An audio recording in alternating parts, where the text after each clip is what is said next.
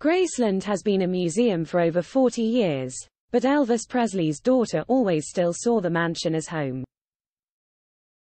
Lisa Marie Presley, who died in January, would take her kids to the house for Thanksgiving after the tours stopped, enjoy riding the gold carts and seeing the horses as a family. When it came to dinner, china plates were taken out of a drawer from Aunt Delta's bedroom just off Graceland's kitchen. They would then be laid out at the dining room table with an extra one added on the end for more guests. Lisa Marie once told USA Today, "It's a very special place, it shuts down quite nice at night. I have family that I love very much who live there in Memphis. When I go, I visit Graceland. We have dinner there. My family still goes there, and we still have a life there."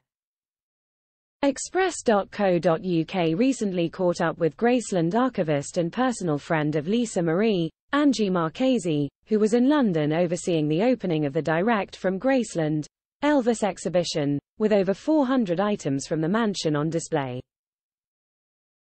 On Lisa Marie's Thanksgiving dinners at Graceland, she shared, "The last tour was normally at 5 p.m. and then we would take the ropes down and turn all the kitchen appliances on. Elvis original cooks would come and make what they used to make for them, which was quite amazing.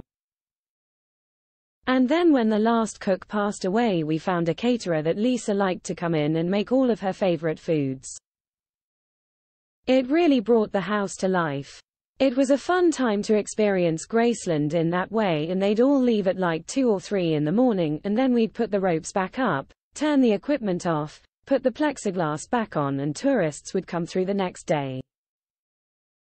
On if Lisa Marie ever stayed upstairs at Graceland, which is off limits to tourists, over Thanksgiving, she said, "Lisa did a couple of times, but normally not. And with her untimely death, will Elvis' granddaughter Riley Keough and her teenage half-sisters keep up the Thanksgiving traditions at the mansion?" Angie said, "I hope so. I think Riley and the girls have a different connection with Graceland than Lisa did.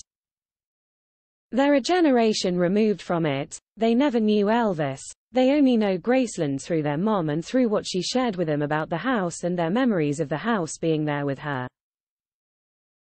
I think those things will still happen in time. I think right now family is still obviously processing everything and trying to find what their new normal is." Quote,